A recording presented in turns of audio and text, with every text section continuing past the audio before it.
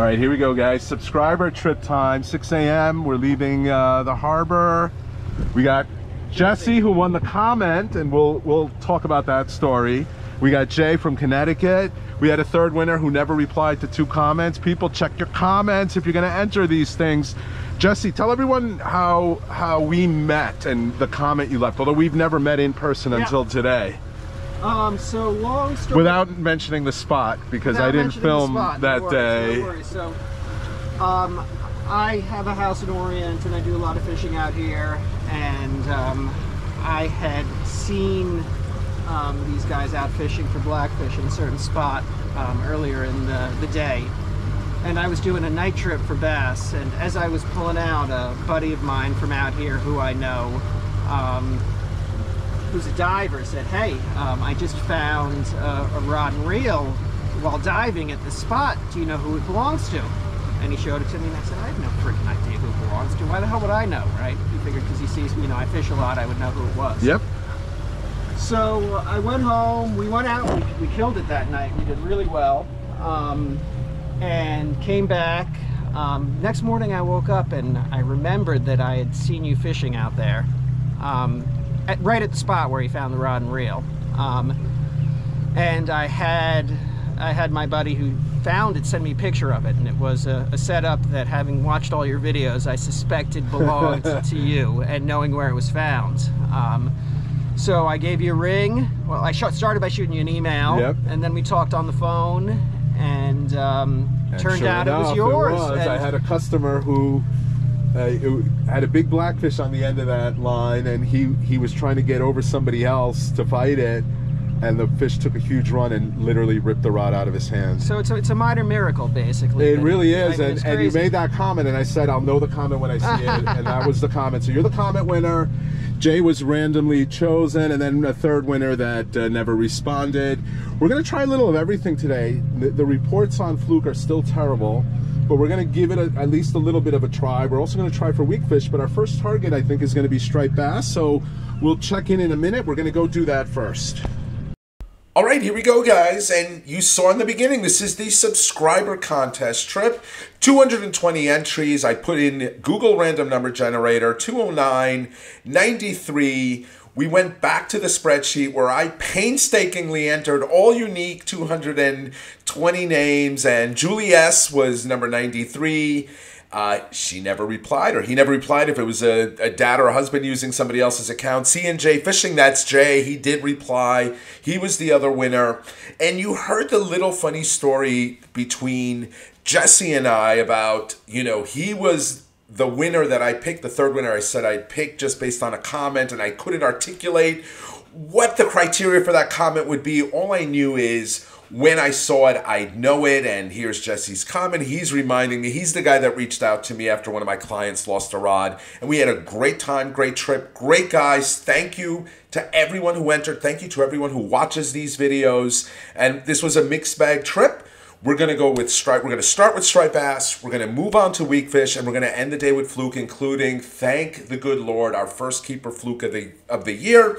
So without further ado, here we go with the stripers. Jay and I are using spoons, and Jesse, who's a Sharpie when it comes to striper fishing, is snap jigging.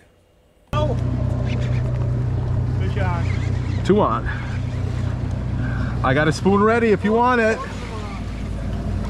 Ah, mine dropped. Yours too?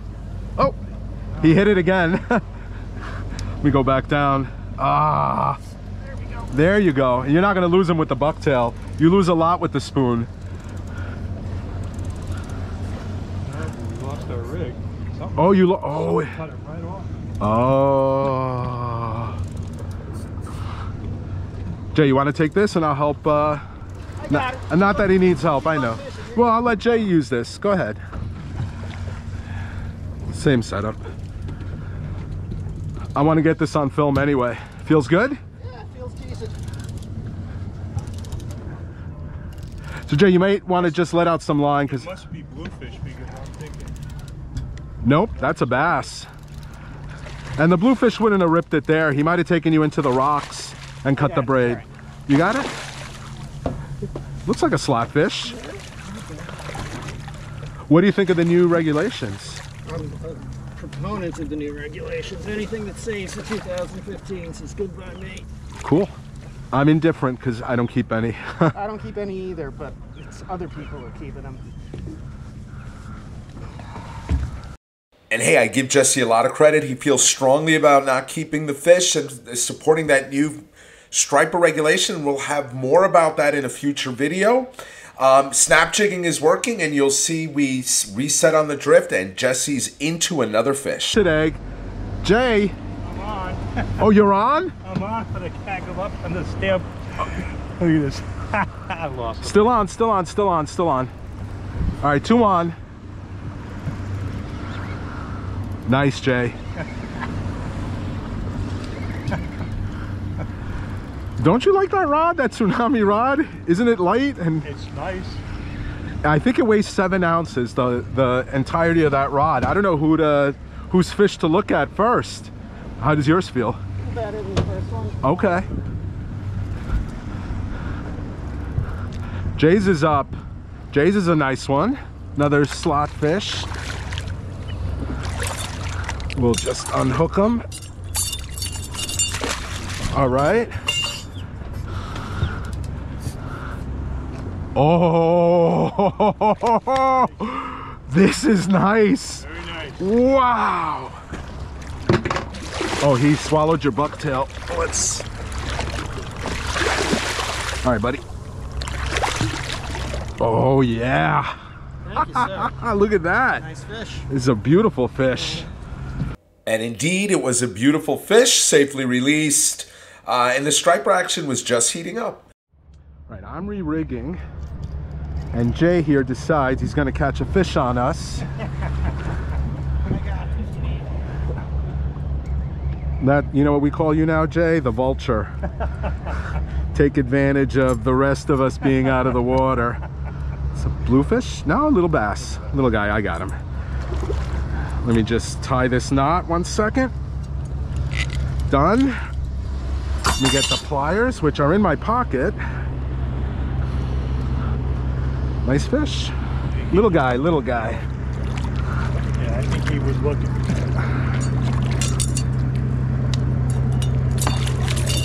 There we go.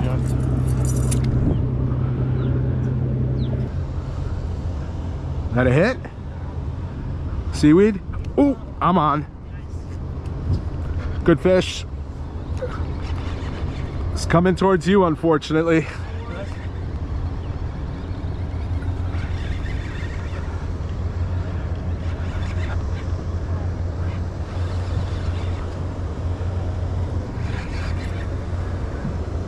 Not so good now. It's not bad. Slot fish.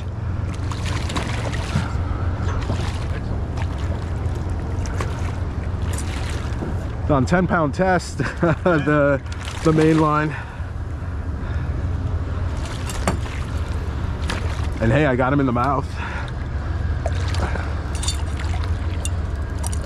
Oh, you're on. All right.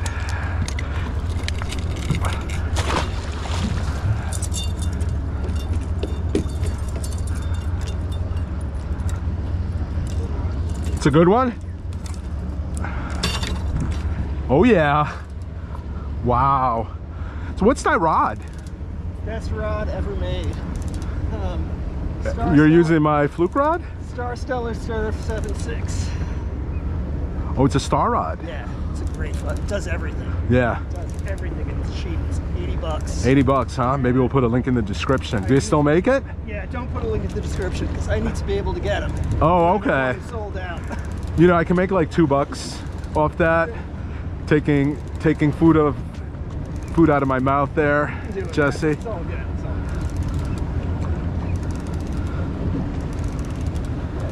good. Need to come around. I can move this shit. It's all right. I'll keep it on this side.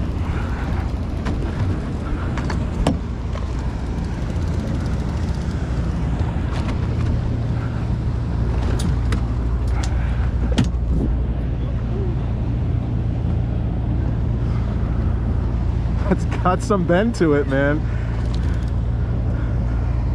All And when he's circling like this, It's a good one.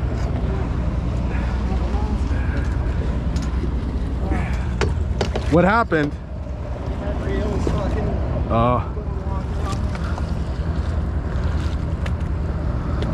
wow. It's got to be a good one. Look at him, like, it is a good one, dude. Nice fish. Nice fish.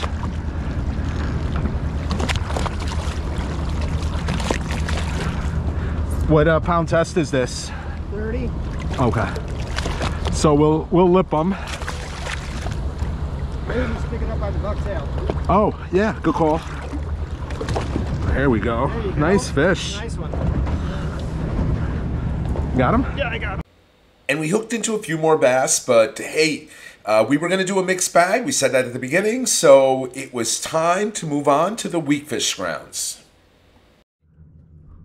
I got the net here if that's a week. So Jay's on something good. Yeah, it's a 25-pound croaker. A 25-pound what? Oh, it's a nice week. Okay, in the net. All right, good job. Oh, look how thick they are down there. So that is what they look like. Big bladder marks. And a couple people on the last video commented, how can you tell when you have weak fish on your finder? That's how you can tell. Those huge, their air bladders are huge and they show up nicely on the plotter. And it did not take long. As I'm showing this, Jesse hooks up to a nice one. Look, I am not a snob. I like catching. This one has some weight, huh? You want a net? I snagged it. Oh, you snagged it. Ah, it's a nice one though. Oh no, I got it in the mouth. Oh, yeah. Squid and then the bucktail wrapped around it. But dude, that's a 20 plus. Yeah, and look at the row. Is that the row or that's just his tail? I think that might just be. That's his tail. How about you here? He's got a nice one. It was tail hooked a little, oh, dude! Let me get the net. This is a big one. Oh yeah. Ah! All right, bring him back. Don't lose this fish, Jay. Oh, you did lose him and you got him snagged now. Oh no, you didn't. It's still in the mouth. All right, we got it in. Cool. Look at this one. Nice. It's got some weight. Nice fish. Yeah, dude. Good job, Jay. How'd it feel on the light tackle? Bass, I didn't catch weak fish, right? Well, you caught two bass. Stop. All right. And what I meant there by how does it feel on the light tackle, Jay is using my VRC Jigging Jerks Tog Noodle Rod, affectionately called the Noodle Rod, and it is going to be put to the test shortly when Jay hooks into a monster bluefish while we're weak fishing. Let's get a length on Jay's fish. It's to 0. A hair over 24 inches, I would guess 4 to 5 pounds because he's fat, she's fat. And there she goes. What happened? Oh, you got all tangled?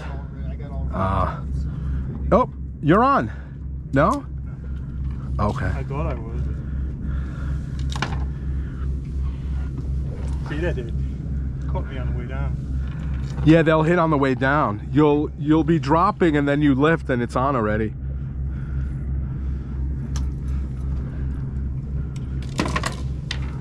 Need a hand? Yeah, I got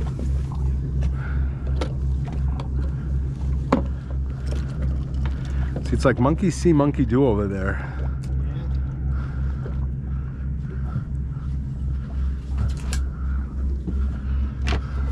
Bottom is still loaded.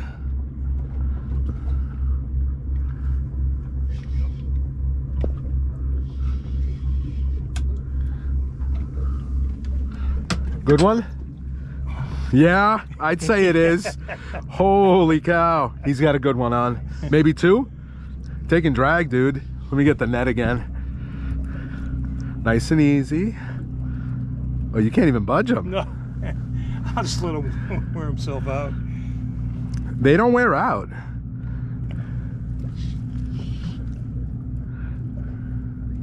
You might have 2. You're listening to this? It's got to be a bluefish. I'm thinking. Yeah. Yeah. All right. It isn't. This is one hell of a week. Whoa, whoa, watch the engines. Come this way, come up closer to the front here. I'll come behind you. We want to keep them away from those engines. Sorry, Jay. Yeah, it's a blue. It's gotta be a blue.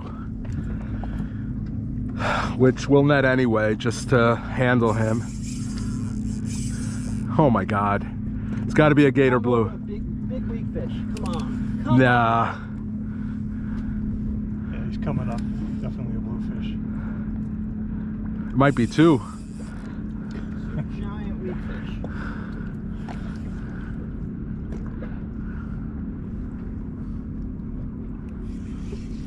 Well, you're doing it perfect.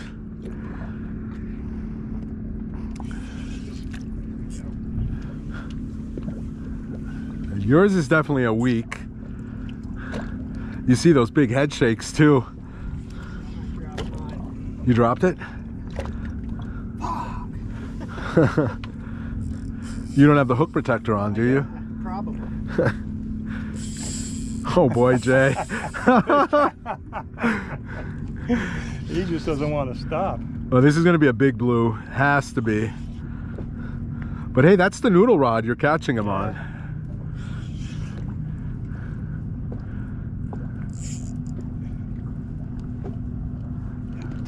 Oh my God. That was definitely a big ass blue.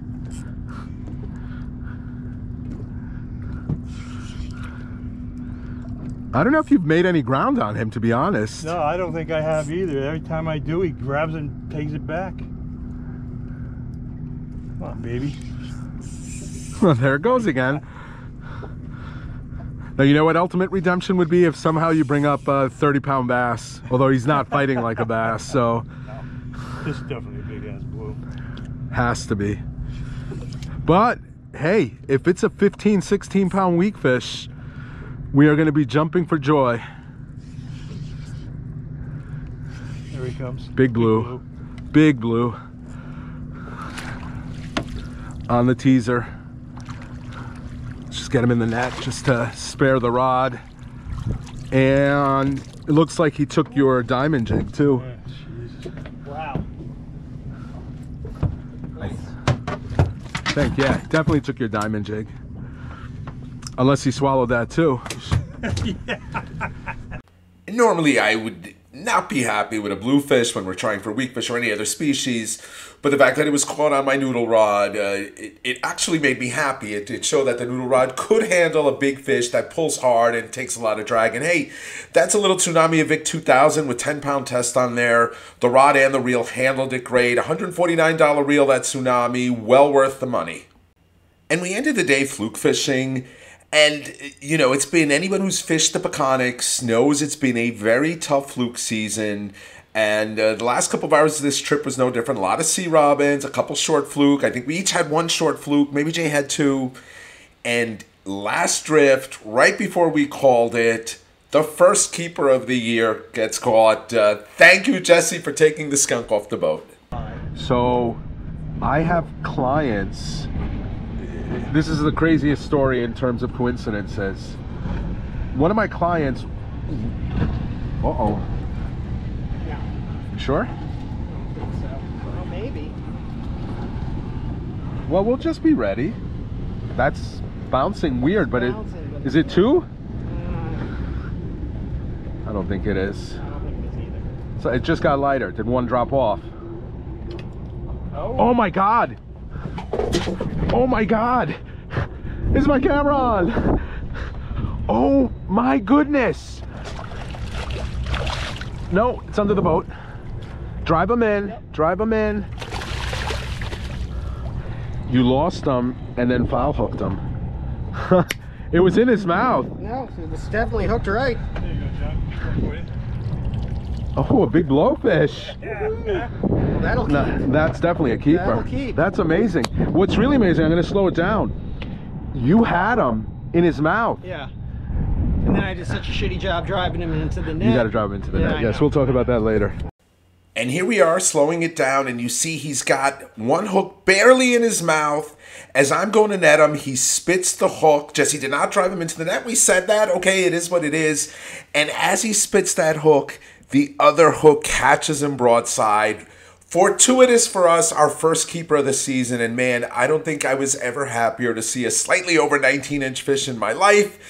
Like I said earlier, the skunk is off the boat. Thank you, Jesse, and thank you, Jay and Jesse, for your continued patronage. They're both longtime followers of the channel. I'm so happy to be able to give back with these subscriber contests. Remember, if you do enter them in the future, make sure you check the comments to see if you won or not.